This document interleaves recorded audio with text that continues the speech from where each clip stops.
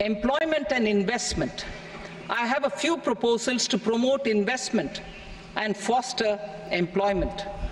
First of all, to bolster the Indian startup ecosystem, boost the entrepreneurial spirit, and to support innovation,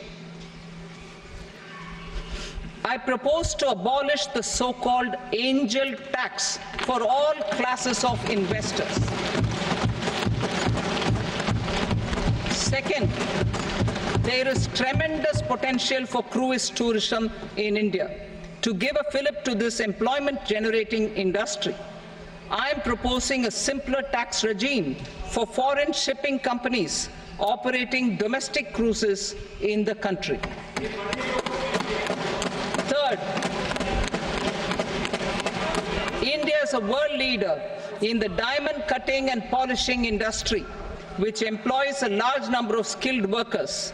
To further promote the development of this sector, we would provide for safe harbor rates for foreign mining companies selling raw diamonds in the country. Fourth, to attract foreign capital for our development needs, I propose to reduce the corporate tax rate on foreign companies from 40 to 35%. Deepening the tax base. I have a couple of proposals for deepening the tax base. First, security transaction tax on futures and options of securities is proposed to be increased to 0.02% and 0.1% respectively. Second, for reasons of equity, I propose to tax income received on buyback of shares in the hands of recipients. Other proposals. To improve social security benefits, deduction of expenditure by employers towards NPS is proposed to be increased from 10 to 14% of the employee's salary.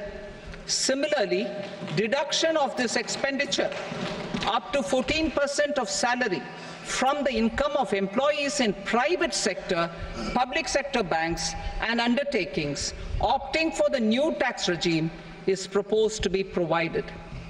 Indian professionals working in multinationals get ESOPs and invest in social security schemes and other movable assets abroad. Non-reporting of such small foreign assets has penal consequences under the Black Money Act. Such non-reporting of movable assets up to 20 lakh rupees is proposed to be depenalized.